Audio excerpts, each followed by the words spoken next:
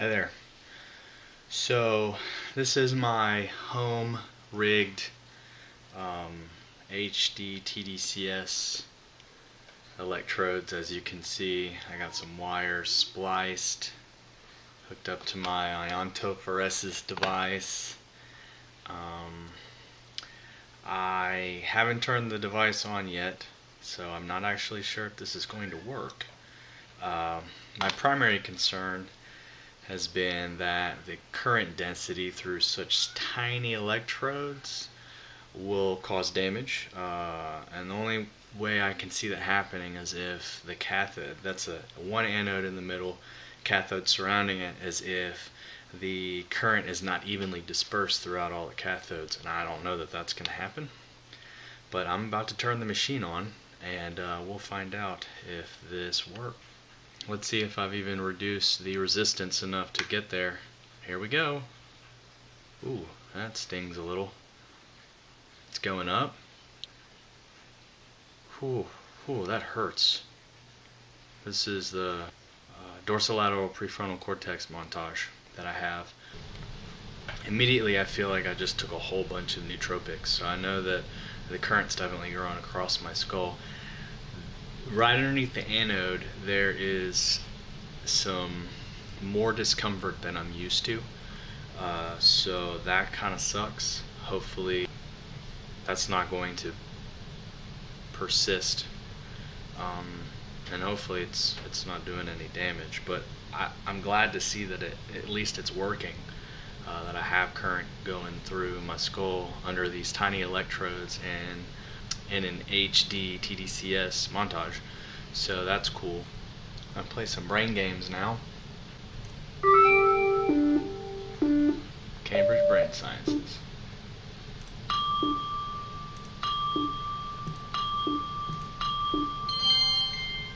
Good. I don't know how score 52 is. Performance rating 94%.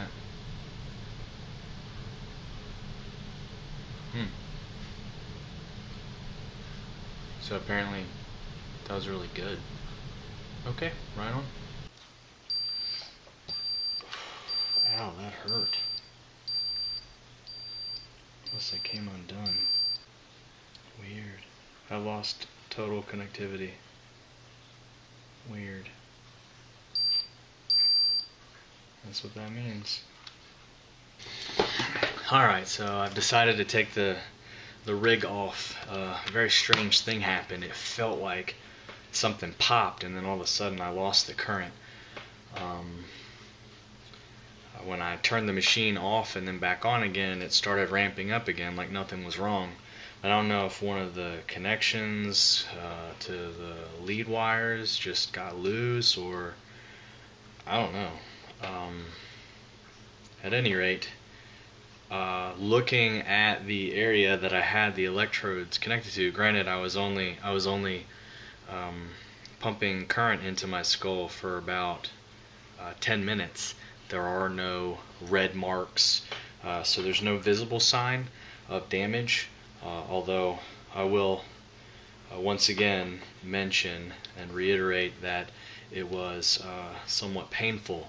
I started kind of getting used to the pain as the session went on, but whenever that pop occurred and the current got lost, instead of the current being ramped down, that hurt.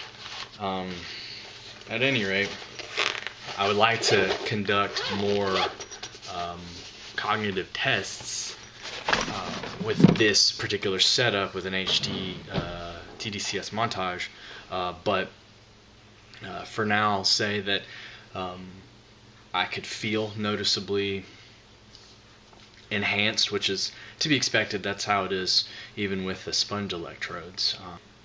I'm not exactly sure how much of a difference I should feel under the influence of tDCS with an HD setup, but I imagine with the research I've done, I think it's supposed to make the effects last longer.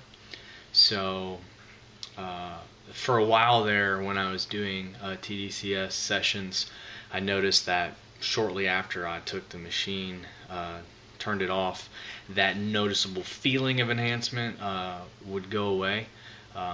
Right now, that hasn't gone away, and I don't know if that's just because I haven't used the device in so long, or if it has anything to do with the HD setup, but future studies will tell. But so that was my very first home rigged HD tDCS session, and thank you very much for joining me for it.